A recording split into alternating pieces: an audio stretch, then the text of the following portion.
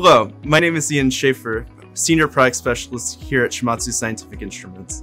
In this video, we will demonstrate the procedure to reteach a two-position Valco microelectric rotary valve. To begin the process, you must actuate the valve from the GC keypad. On a Shimadzu GC 2014, press Function. Then select Direct Operation and press Enter. Enter the event number that corresponds to the valve. Here, we use Event 91. Press Enter, then press Execute. To begin the process on a Shimadzu GC 2030, go to the home screen, press Function, then press Direct Operation. Enter the event number for the valve, then press Run. To teach the valve, it must start in the negative or load position. When the valve is in the negative or load position, the indicator light on the control box will be in the A position. Disconnect the digital input-output cable between the actuator and the control module. Place the valve into the on or inject position. In this case, we enter Event 91 on the keypad. The indicator light will go out. Reconnect the line between the valve actuator and the control module. Toggle the valve slowly between the load and the inject position. The actuation will start slowly, and the indicator lights on the control module will not come on.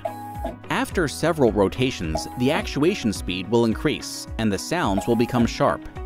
The indicator lights will illuminate on the control module, alternating between the inject and load position. The valve can also be controlled by the manual controller. This ships with every Shimadzu system GC. To use the manual controller, disconnect the control module from the GC input and connect the manual controller. Place the valve in the load position by pressing A on the manual controller. Disconnect the digital input-output cable between the actuator and the control module. Using the manual controller, place the control module into the inject or load position. The indicator light will go out.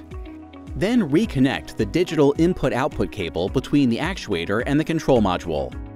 Using the manual controller, slowly toggle the valve between A for the negative or load position and B for the positive or inject position.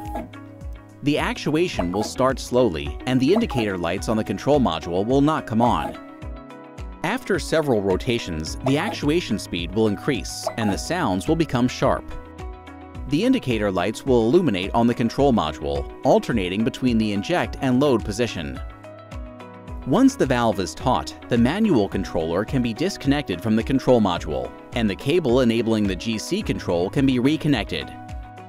For information on Shimadzu system GCs, visit us at www.ssi.shimadzu.com.